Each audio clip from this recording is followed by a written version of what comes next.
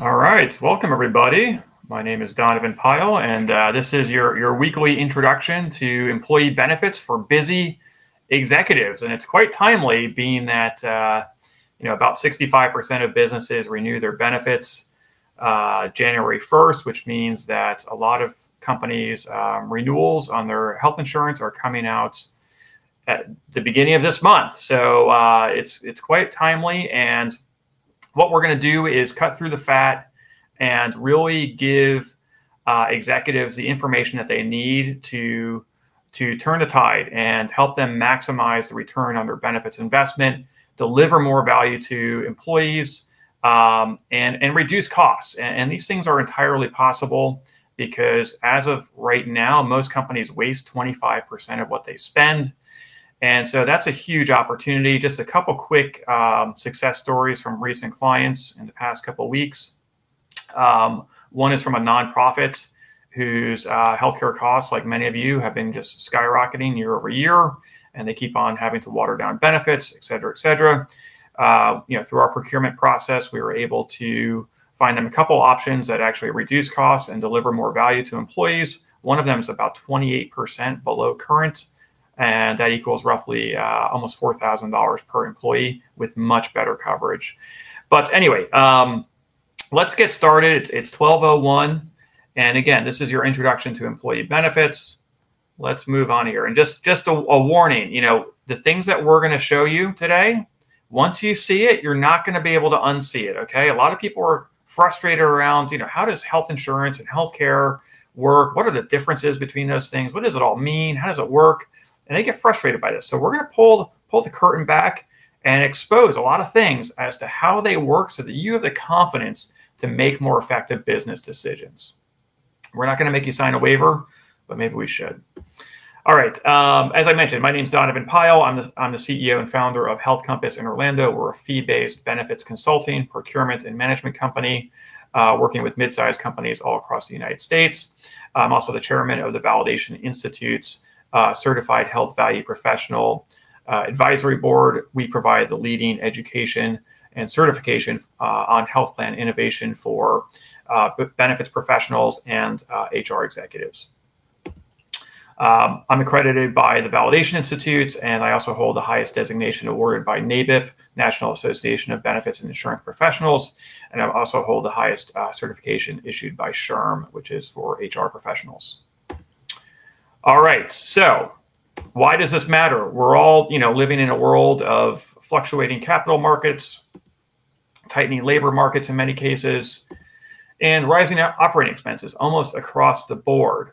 And healthcare has been that way for decades, and most people don't realize that you can actually do something about that. So we're going to talk about that. All right, so let's step back and talk about from first principles. Why do we even offer benefits in the first place, right? Going back to coming out of WW2, basically the government gave tax advantages for companies who were offering benefits as non-cash compensation. That's how this whole industry got started, was because of tax advantages.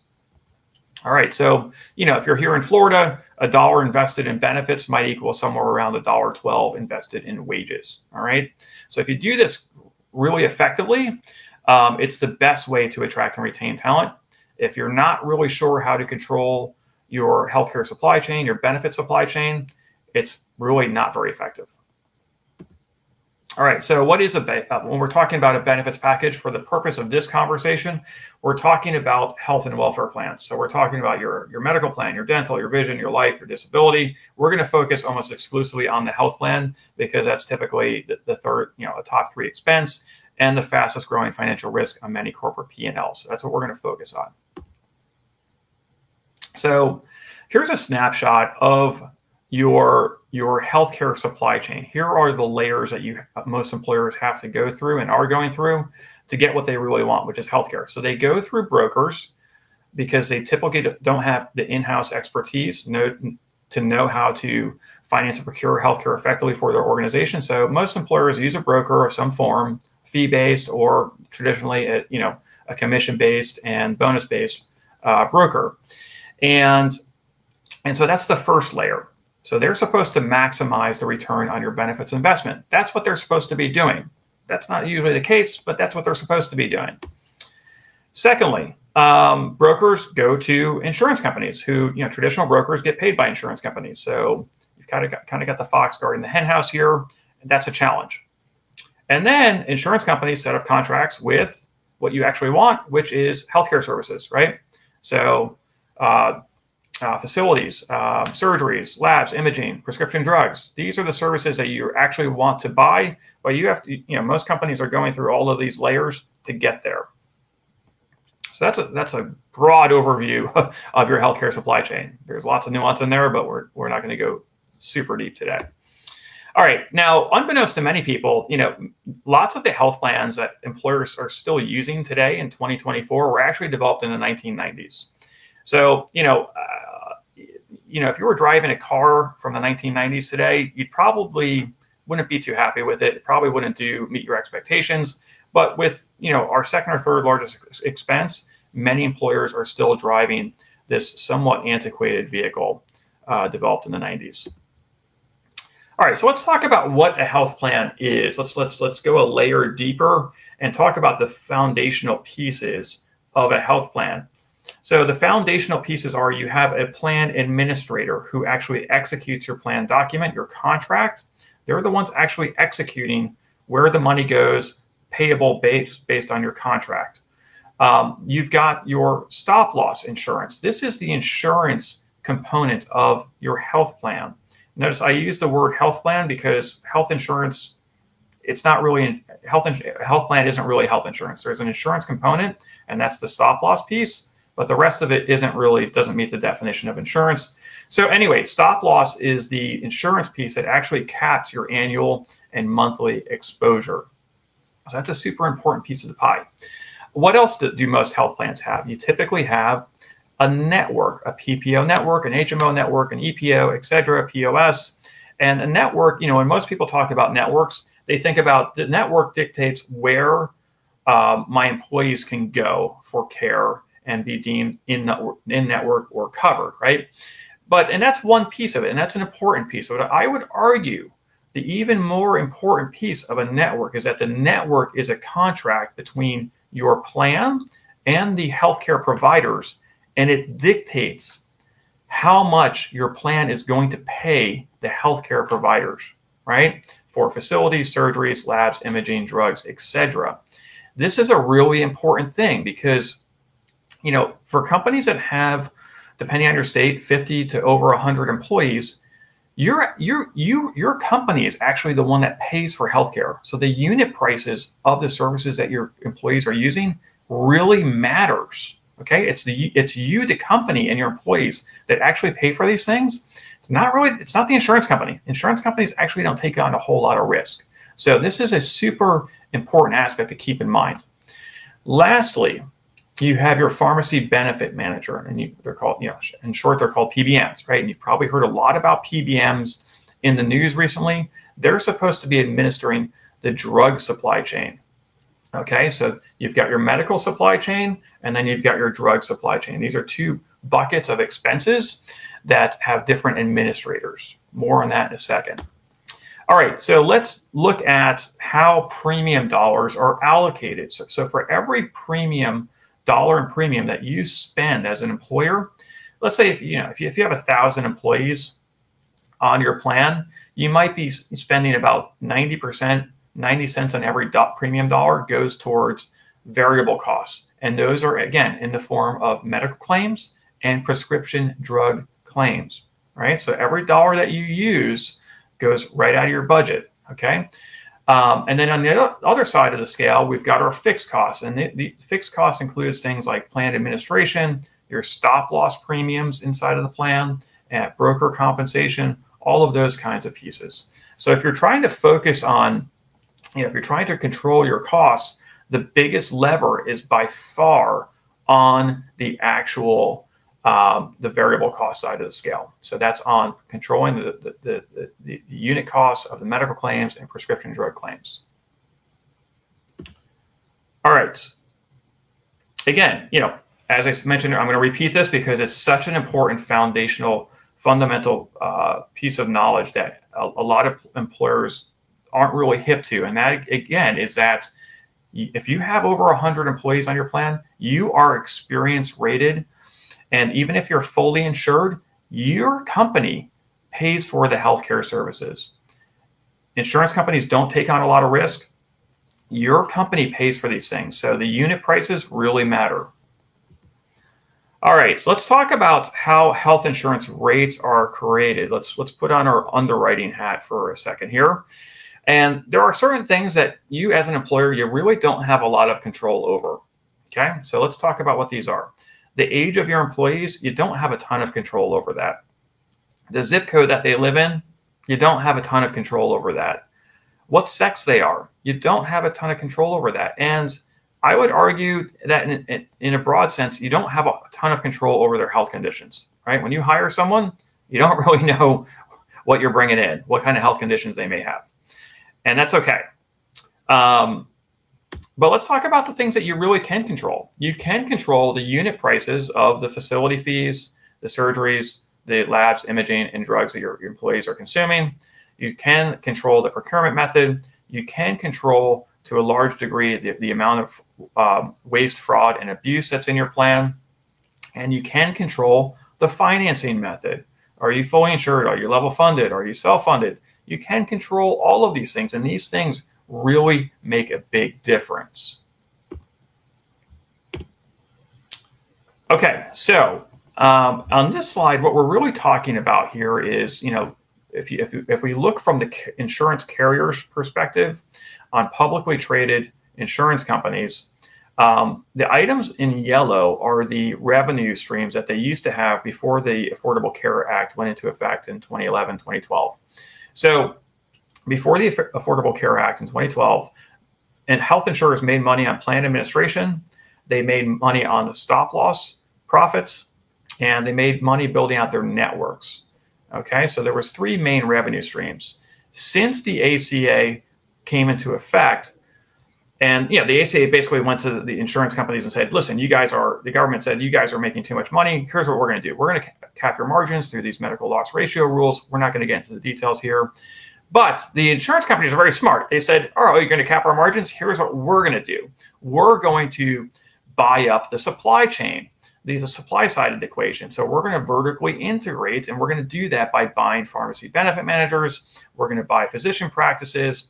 And unbeknownst to a lot of people, they're actually some of them are actually creating their own group purchasing organizations where they're selling materials to the hospitals.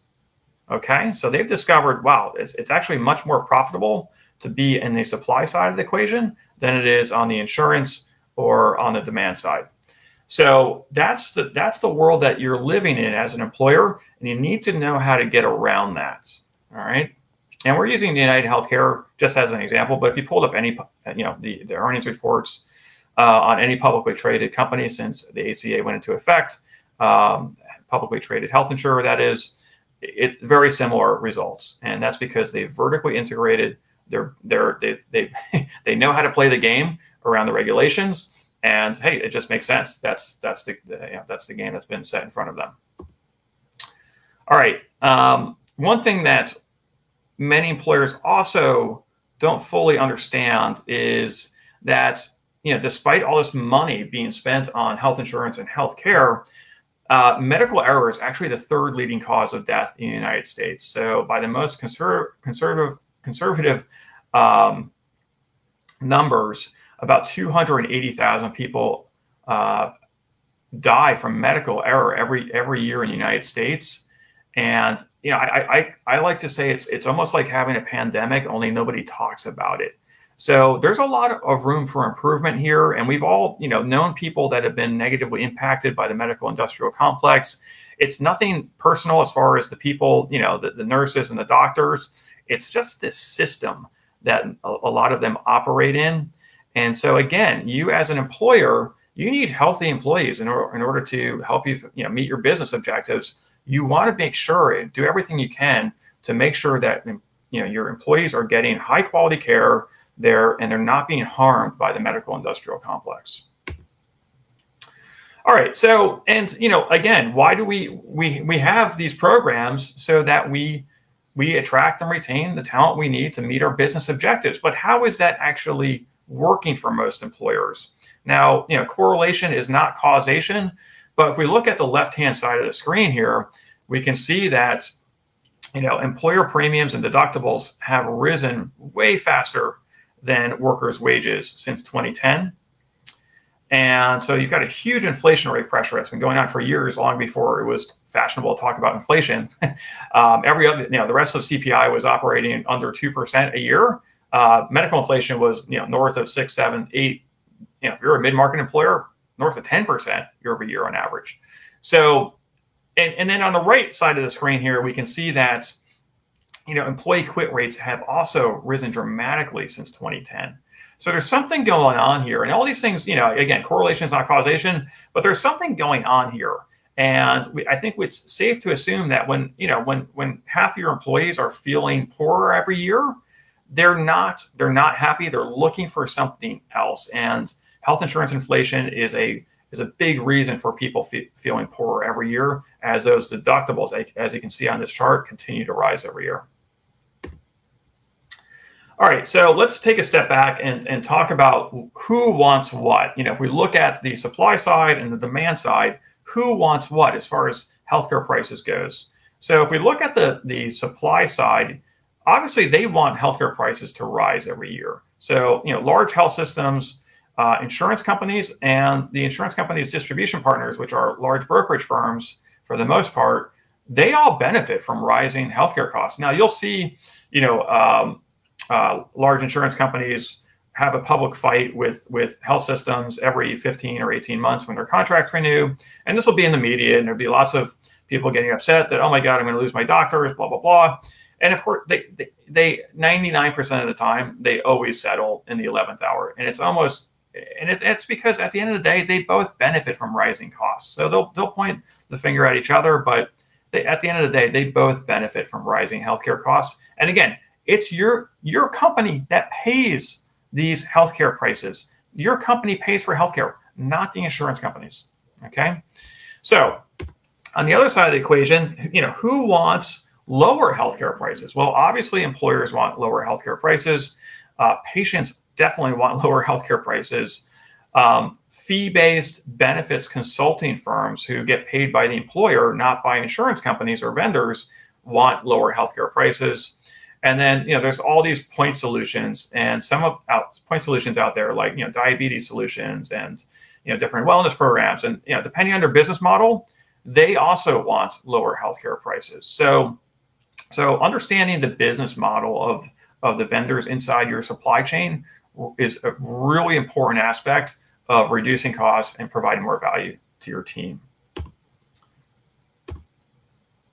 All right, so as I mentioned earlier, and I'll reiterate here because it's so important to understand this, 25% of what most employers spend on healthcare is complete waste. You're overpaying by 25%.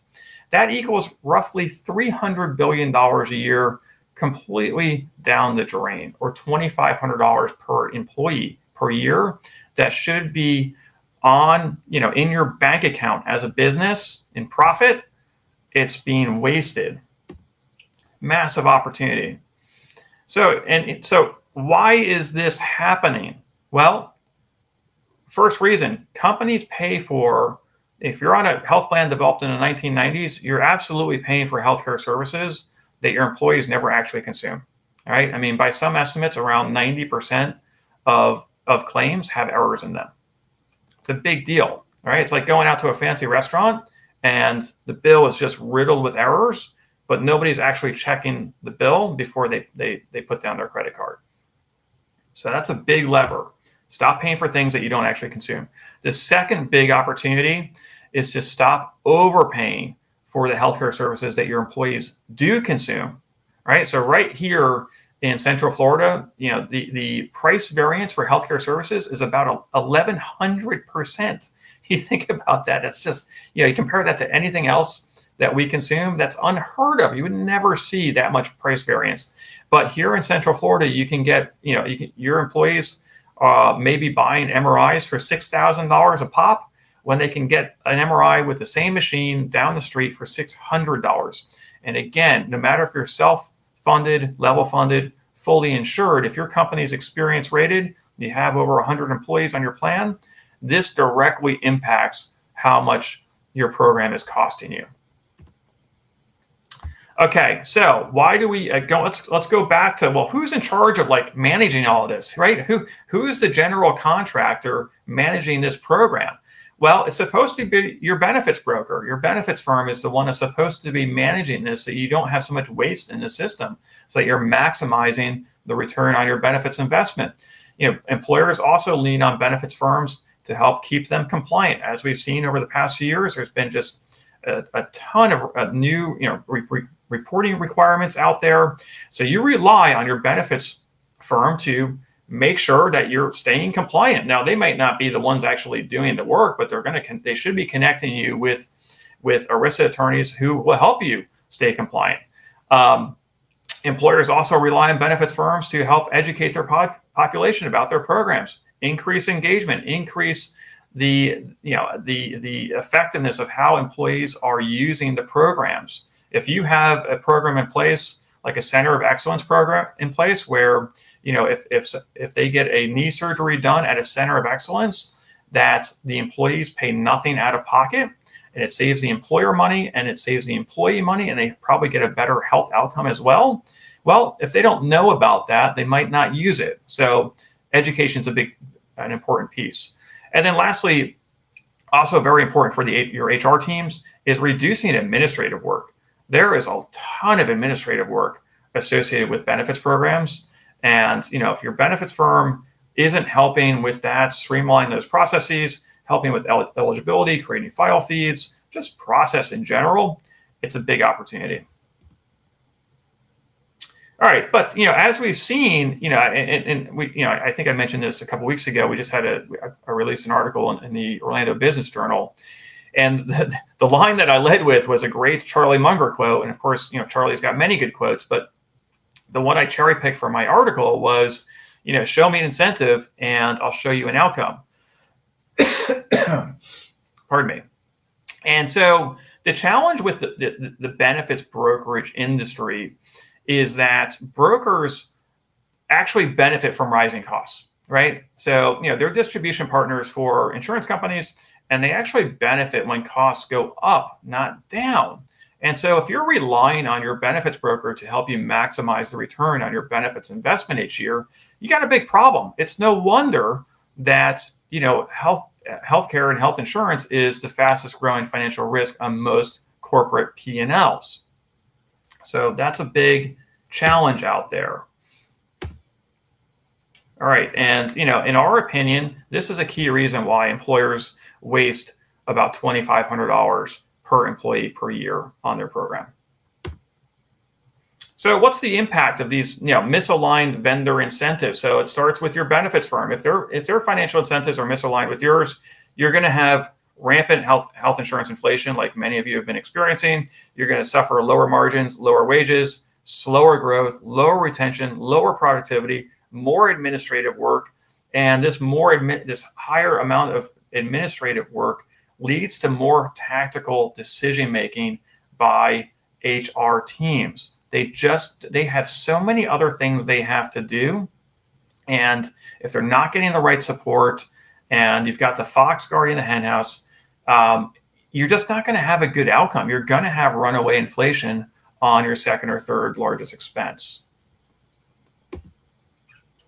So, one way out is, if you're going to continue using a benefits firm, consider using a fee-based benefits firm, because this fee-based benefits firms basically took a note from the 401k industry when the fiduciary rules went into effect in around 2006. And so rather than getting paid by vendors and having this financial conflict of interest, fee-based firms don't accept compensation from vendors associated with the health plan. So that means they don't accept compensation as far as commission. They don't get paid commissions, and really, just as importantly, they don't accept bonuses or loyalty bonuses from carriers. Okay, this is a really important topic that I think a lot of employers haven't been told about, even though by law they're supposed to know exactly how their broker gets paid. A lot of brokers have kind of shied away from putting the appropriate disclosure forms in front of their customers because they're probably a little bit embarrassed about it. But so anyway, with a fee-based firm, you get that alignment that helps you with the rest of your supply chain. Now, let's talk about at a more granular level what services businesses really need to run an effective program. And so on the left-hand side here, we've categorized these services into 3 different buckets. So the way I like to look at this is that it starts with consulting. What does that mean in this context? Well, that means, consulting is a process, a data-driven process that helps the benefits firm understand who you are as an organization and what you're trying to build, what your business objectives are. So who are you? What's your risk tolerance? What's your tolerance for change? What are your objectives? How does your benefits program support your human capital strategy? How does your human capital strategy support your broader business objectives? If you don't know that as a benefits firm, making product recommendations is essentially malpractice, right? You just can't be effective. So that's the analogy I use is that the consulting services are akin to being an architect. You're gonna develop a blueprint for what the employer is trying to build, and then you turn into a general contractor in the procurement process where you're finding the best in class subcontractors to execute on your vision and build what you're trying to build. All right, so that's the procurement process. And by the way, if you're a mid-sized business, and let's say you're on a traditional plan, blah, blah, blah, you may not know this, but there are actually dozens of carriers in the marketplace who would love to earn your business.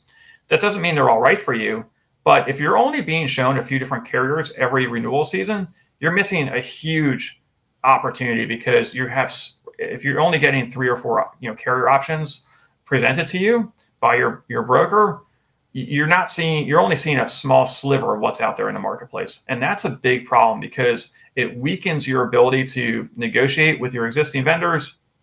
And it just, you're just missing out on other ways, other innovative things that are out there that might be appropriate for your organization. Lastly, after you've chosen your vendors that you want to purchase, right? Which health plans you want to purchase, then your benefits firm should be they turn on their benefits management hat where they implement the program and then manage the program moving forward. So we've itemized a lot of the services that we think employers really need, whether they've known it or not. But this is a snapshot of the things that make a benefits program run really well. And again, the marketplace is much bigger than most employers realize. This is just a small snapshot of some of the vendors out there that are competing for your business. There are many, many more. And so what does this all mean? Okay, so if you start moving in this direction, doing some of these things, stop doing other things, then the opportunity is that essentially for every 100 employees you have enrolled in your plan, you can save about $1.9 million in the next 5 years. Okay, so if you're getting ready to exit, this is really meaningful because if your multiple is 8 times earnings, this is big. This actually matters. And I would say even if you're not planning on exiting in the next 5 years, think about how much money you can save, how much more profitable your organization can be, and you can dump more money into sales and marketing and then grow even faster. So that's the opportunity. And again, it's time to evolve. I think we're kind of hitting the wall here on a lot of the old ways of doing this. And it's just, we don't drive old LeBarons anymore for the most part, even though I kind of have a soft spot in my heart for them as a teenager. But we don't drive those cars anymore because we have better cars. And so, for many employers, it's just time to find a better car. All right. So with anything, there are always challenges with change, right? And I would argue that even if you're doing the traditional procurement and purchasing method, you're probably having to change every couple of years anyway. You might as well change to something that's going to be more sustainable and deliver a higher return on your investment. So, it takes attention. It takes a little bit of focus. there's always going to be some winners and losers. Anytime you change a network, for example, there's always going to be a few people that complain. It's just the way the world works. And then of course you have to educate employees as well. But you contrast that with the challenges of not changing. Again, you've got reduced profit margins, lower business valuation, higher turnover, higher organizational stress, and a weaker customer experience. These things are all related. It's 12:30. I told you this would be a pretty snappy, to the point presentation. So if you'd like more information this renewal season on how to maximize the return on your benefits investment, if you'd like more information on how to increase value for employees, reduce costs, and improve your fiduciary standings. I'm sure you guys have heard about some of these lawsuits with Johnson & Johnson and Wells Fargo, et cetera. If you want to improve your program, I'd encourage you to apply for a complimentary one-on-one benefit strategy session. Just join our wait list by answering 25 questions, and we'll put you on the list, and we'll contact you when we have time to engage. But that's it for me. My name's Donovan Pyle. Thank you for joining today, and we will see you next time. Take a moment as I interrupt to enter or answer questions. Do we have questions? Yeah, we have quite a few questions. Great. Well, you're getting praise from some supporters, but there was a question that in today's world, we hear broker, agent, advisor, consultant, all used interchangeably. Can you just expand upon that? Is that really the case? Can you use them interchangeably? This is such a fantastic question, and this is a pet peeve of mine, because I think as an industry, this is an industry-wide problem that we need to do a better job of defining what these words actually mean. Now, I've heard that in some states there are insurance is regulated at the state level pretty heavily, and I've heard that in some states they actually do a good job of defining these things quite well. But here in Florida, where I am, it's not the case. And so, yes, these words are used interchangeably all the time.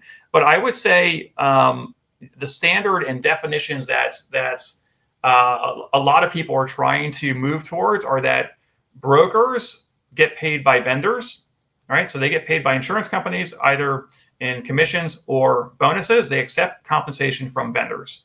Fee-based firms, again, this is my definition. I think this is the definition a lot of people are rooting for. Fee-based firms do not accept compensation associated with the health plan. So no commissions, no bonuses, no overrides, no per script fees, none of that. And the beauty of that, as someone who owns a fee-based firm, is that we don't have to worry about what Carrier X's bonus program is this year. We don't care at all. It doesn't affect us at all, and it liberates us to give our customers objective advice, unbiased advice about how to maximize the return on their benefits investment. But again, I think this is an industry-wide problem, and there's a lot of people out there, trying to solve for that. So I appreciate the question. There's also a question that we got on the website. When is the best time to switch to a fee-based firm? Yeah, great question. Technically, you can switch your benefits firm almost any time throughout the year. I would say that there are definitely better times to switch than others. So if you want a really good customer experience, I wouldn't try to switch firms, 2 months before your effective date. You're going to have a pretty rough experience no matter what anyone tells you. Why? Because, well, they're not going to have time to do a really thorough discovery process with you. The procurement's going to be rushed. The integration is going to be rushed.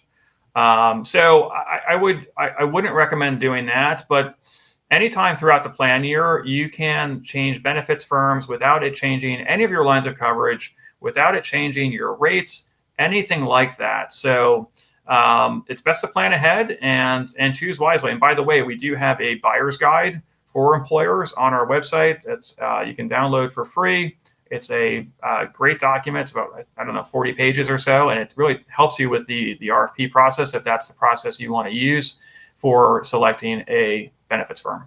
These questions seem pretty pertinent for this renewal season. I think you probably need to put together maybe a question and answer on your LinkedIn page. There is another question that just came through. What credentials should your broker and or consultant have? What should he look for? Yeah, so this is really good question. And if I was an employer, I'd want to know, does my benefits firm have the right incentive to achieve the objectives that I'm shooting for, to do what I need? And do they know how to do it, right? Do they have the right incentive to do it? And do they know how to do it? So on the incentive piece, that's why, again, we're biased, but we recommend the fee-based model. We think it's superior to the traditional model. And then on the, do they know what they're doing? So I would highly recommend making sure that the firms that you're considering, that the actual, the people you're going to be working with day to day, the benefits consultant, that they are registered employee benefits consultants. That's the highest designation awarded by NABIP, the National Association of Benefits and Insurance Professionals. And or they are certified health value professionals. That's the highest designation awarded by the Validation Institute. That's CHVP. The International Foundation of Employee Benefits has a decent program as well. There's CEBS. I don't think it's nearly as robust as the REBC or the CHVP programs, but those are some credentials that I would definitely recommend having as a baseline in your vetting process. Again, like if you're dealing with someone who simply has an insurance license, and we've seen this in the market where they're actually they're advising employers on how to spend millions and millions of dollars each year, and they have basically 2 years of training that's been given by the states, or not even that. I would say highly recommends making sure that they have some additional accreditations. Well, that's all I have for the peanut gallery over here. All right. Fantastic. If you have any questions, feel free to reach out to me on LinkedIn. And other than that, we will see you next week. Have a great renewal season. Talk to you soon.